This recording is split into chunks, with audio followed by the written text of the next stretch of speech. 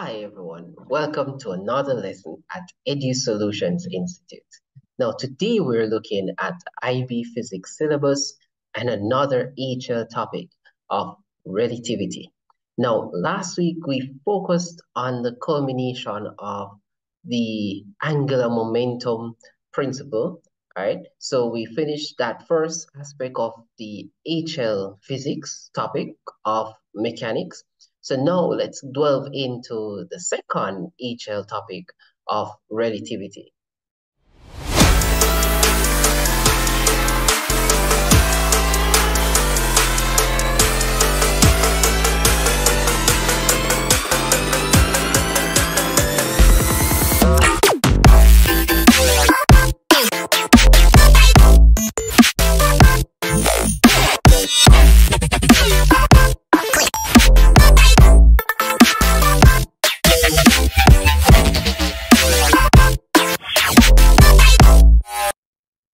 Now, before we start our topic, let me just say thank you guys for your support in this channel because on this weekend, we have reached 1,000 subscribers. So thank you for your support. I hope that this channel has given you information that has assisted you with classes or with examinations, and I'll continue to try my best to support you guys on your journey of being great physics and science students overall.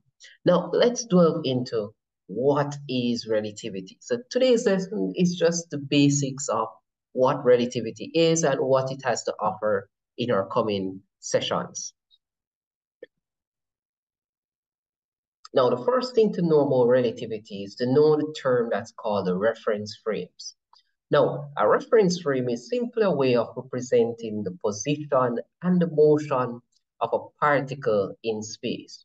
So Newton believed that motion was constant in all reference frames, meaning if I am in a car moving or someone is outside observing that car is moving, he thought that all motion were the same. So if I'm looking at the person outside and the person looking at me inside, we are both seeing the same thing happening, right?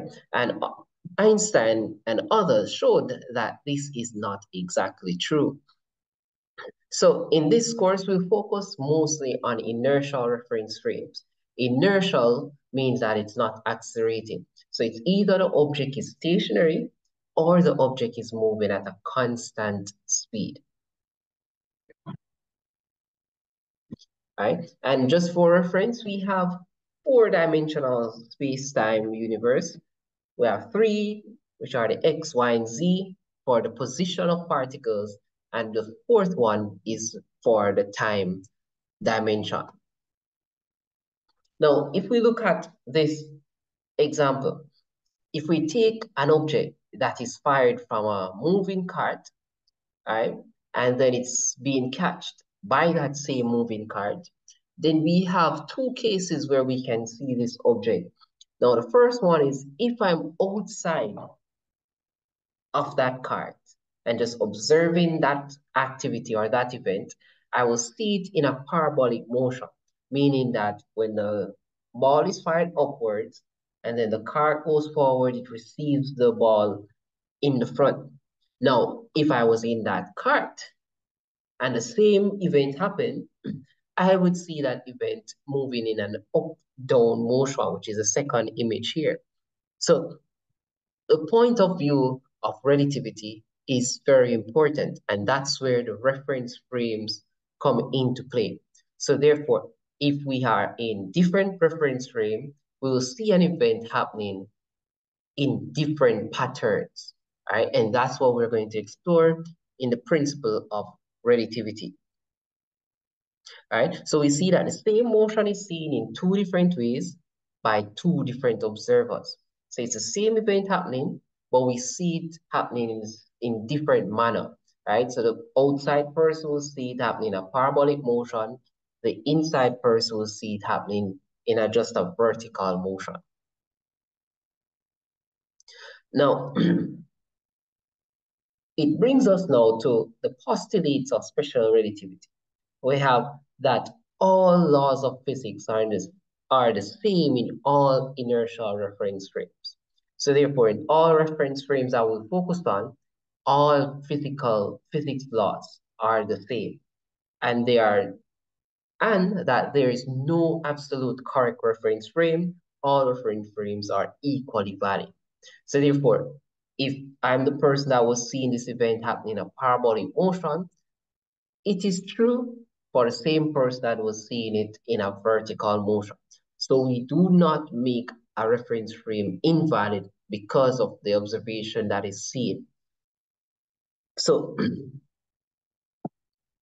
now, a set of axes can be used to represent the motion of particular objects. Now, in this case, this object is moving in the x-plane, right? So the arrow represents going to the right in our x-plane. Now, if it's moving at a constant velocity, then its position at different times can be shown by the line vt. And vt is the formula that we will use to find the distance that is being moved in that plane, because speed is equal to distance over time. So distance would be the speed times the time. So v is the speed multiplied by the time. Now let's look at this this motion from another point of view. What if our object was actually in a railway car moving at a constant velocity towards the right? So in this case, some stationary observer would actually measure the position of this object to be the sum of the railroad's car velocity and its own velocity.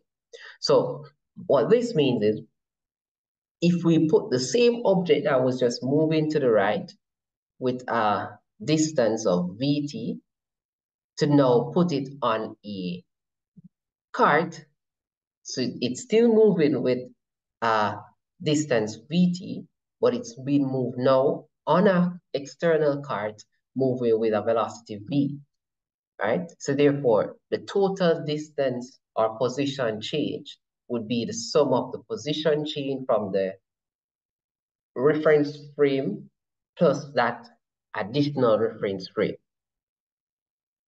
So Galileo knew that you would add the two positions, the object and the railroad cars, to determine the position of the object in your own non-moving reference. And that's where we get one of the first formulas that says the position after moving would be equal to the VT, which is the stationary in reference frame, the stationary reference frame motion, plus the external reference frame that is moving, that position as well, right? So we call the x with the little dot at the top x prime, right? So you'll hear once it has that little dot at the top, it will be referred to as prime. So we have the x prime, y prime. You'll see that being used regularly. So these increases in velocities are called boost. And there's a relative simple way to describe these changes, as they are called Galilean transformations.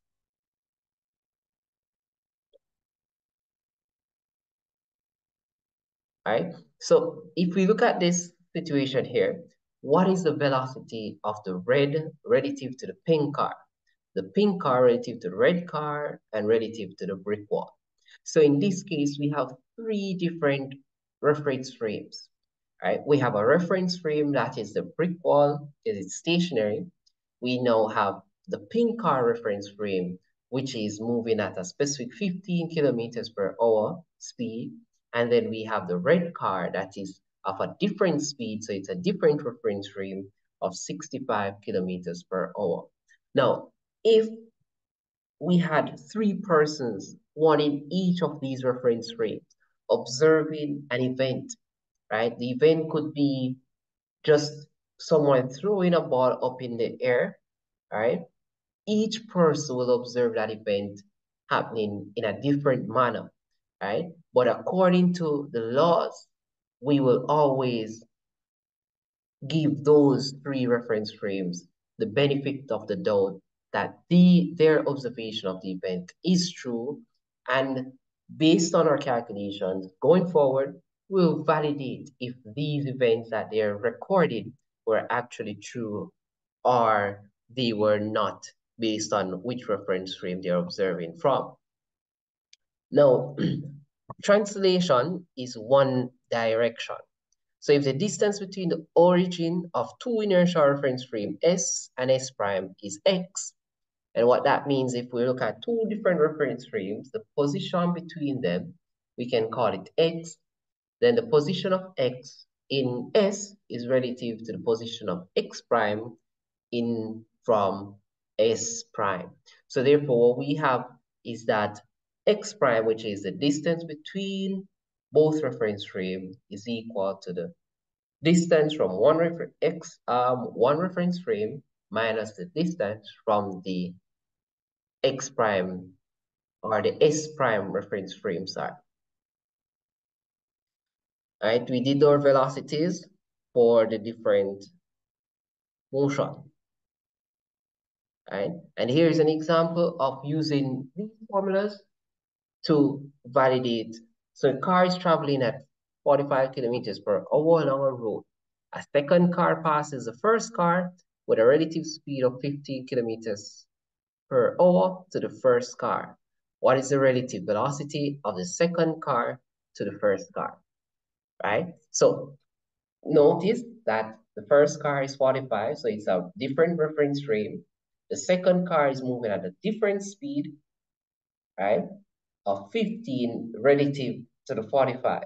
So in this case, that 15 first car is actually moving 15 more than the 45 for it to pass it relative to 15. Now, what we want to know is what's the relative velocity of the second car to the road, right? Because here we have three reference frames. The first 45 car, and the car which was going at 60 kilometers per hour, and the road, which is the reference frame that's not moving.